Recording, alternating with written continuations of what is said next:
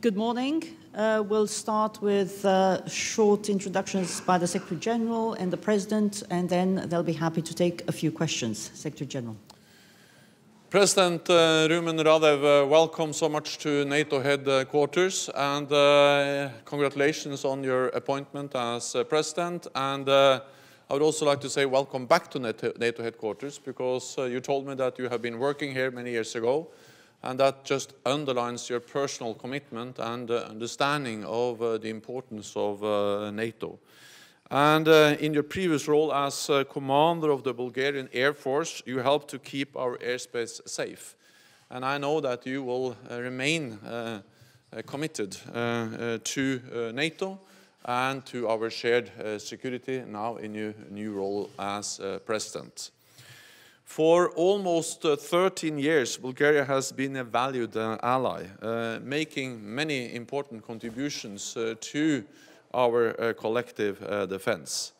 You provide ships to NATO patrols in the Black Sea, and you play a key role in the security of your region through your contributions to NATO presence in Kosovo, your support for the Euro-Atlantic integration of the Western Balkans, and your assistance to Ukraine, where you lead the NATO Trust Fund on medical rehabilitation.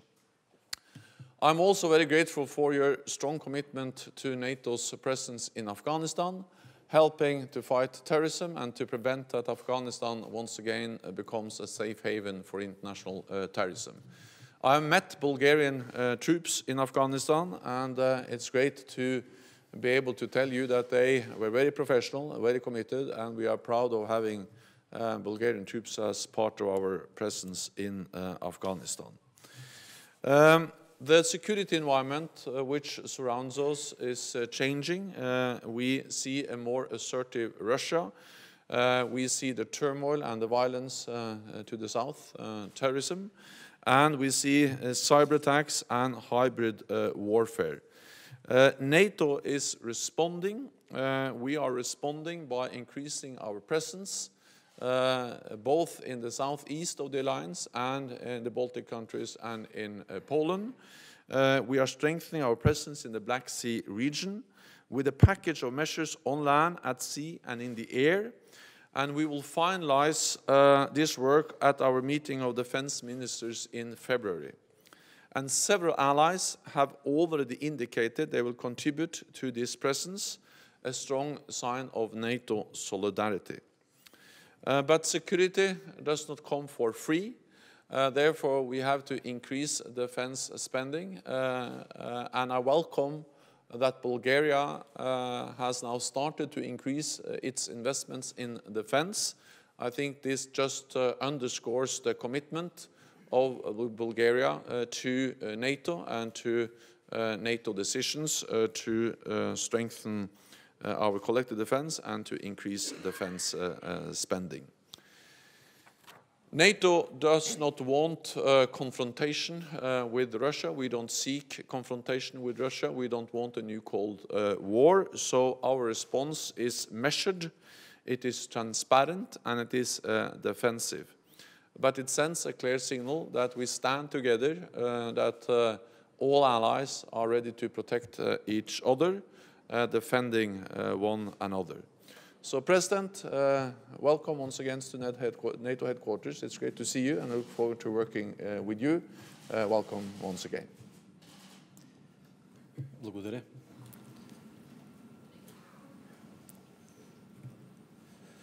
Уважаеми господин генерален секретар. Secretary General, Благодаря за вашето thank you for your hospitality и за топлите думи and за for the България kind words about и за Bulgaria нейната роля и принос към and about its role and contribution to Благодаря NATO. за възможността да обменим Help you for важни this мнения possibility to exchange important opinions currently on the agenda of the alliance.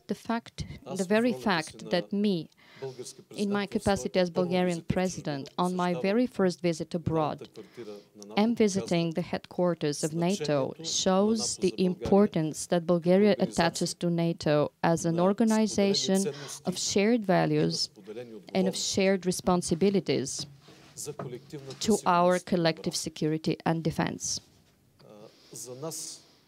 To us, in Bulgaria, NATO remains an extremely important organization to defend the safety and security of the allies and to guarantee stability beyond the borders of NATO. It is especially important for us that all the opinions that we exchange today, we support NATO efforts to defend and deter. And we believe that Bulgaria is part of these efforts, and we will continue in the future to make every effort, all it takes, to guarantee the common contribution to collective security and defense. Over the last 3 years, NATO has been undergoing a very serious adaptation, and Bulgaria has been part of this adaptation, and this process will continue and be taken further because this is what the international situation calls for at the moment. I have assured the Secretary General that Bulgaria will make the maximum effort to reach the Wales Summit decisions to reach the benchmark of 2% of the GDP for defense spending. This is extremely important for our capabilities, and every country member of the alliance needs to remain committed to the 2% benchmark, because this is what will guarantee our security. I also assured the Secretary General that we do all it takes to modernize the Bulgarian armed forces by implementing the investment projects for modernization already adopted by the Bulgarian Parliament as an investment expenditure project. It is also important to us that NATO continues to consolidate its efforts in the combat against international terrorism, combat against illegal trafficking in humans and illegal migrants. This, for us, is extremely important. And really, from the dialogue that I had with the Secretary General, I feel NATO's support on this important issue. I highly appreciate NATO's role in the Western Balkans as a guarantor for security. And once again, I'd like to thank the Secretary General for this opportunity today to exchange really very important for Bulgaria and for the Alliance opinions and topics. Thank you. Okay, any questions? BTV? Hello, dear Secretary General and Mr. President. My question is related to the policy concerning Russia that will be led by the new President of the United States, Donald Trump. And how do you think, in what aspect do you think this policy will affect the biggest reinforcement along the eastern flank of NATO, which is the biggest reinforcement that we've had since the end of the Second World War?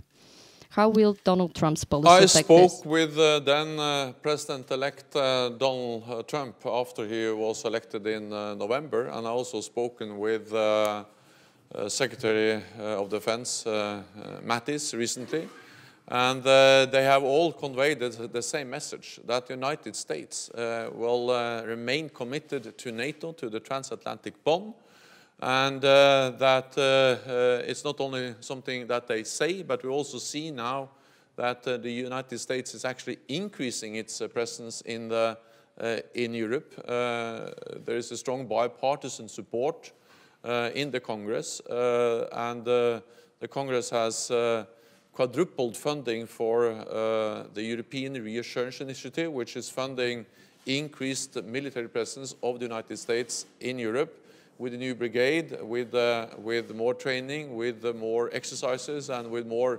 pre-positioned equipment and supplies. So this is a strong political commitment, but it's also followed by, with deeds, more presence in Europe. And when it comes to the relationship to Russia, I would like to underline that our increased presence in Europe is a measured and proportionate response to the behavior of Russia and a more assertive Russia, which has implemented a significant military buildup over many years, and which has used military force against a neighbor, against Ukraine. NATO is responding, but we are responding in a defensive way, in a measured way. We don't want a confrontation. We don't want a new Cold War. So we are keeping the channels for political dialogue open with Russia. And the message from the incoming administration is that the new US administration is that they also want dialogue with Russia, but it's based on strength. And I think that's exactly the same message that we are conveying from the whole alliance. And we agreed in Warsaw at our summit that we need strong defense, but also political dialogue with Russia. And I look forward to work together with the new president and his security team on exactly on how to implement and how to follow up that message. Bulgarian National Radio, just behind, lady there. Will Bulgaria this year take part in more large-scale operations or trainings with the allies, and what do you think will be the greatest challenge to NATO in the coming months? Well, Bulgaria is participating in many different kinds of training and exercises in NATO and with the NATO allies. Actually, tomorrow there will be a new multinational exercise that will start in the Black Sea, a maritime exercise with the participation of Bulgaria, but also with ships from Canada, from the United States, from Turkey, and from other NATO allied countries. So it just illustrates that there are several exercises, different kinds of training activities where Bulgaria participate. And this is a part of the increased presence in the southeast of Europe with more patrols in the Black Sea and also with more exercises, and Bulgaria is part of that.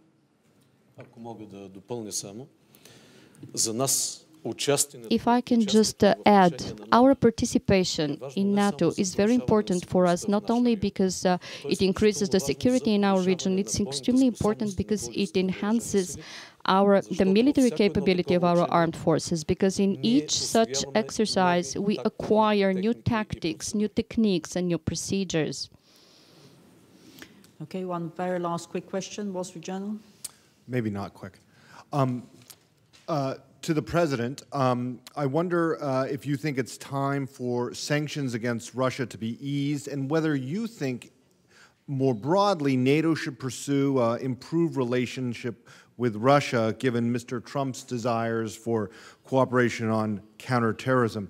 To the Secretary General, I wonder if you could comment on the sanctions issue, but also the Iranians test-fired a ballistic missile. I wonder if this, what you think this says about the relevance of NATO missile defense, and whether missile defense systems should be on the table in discussions with Russia.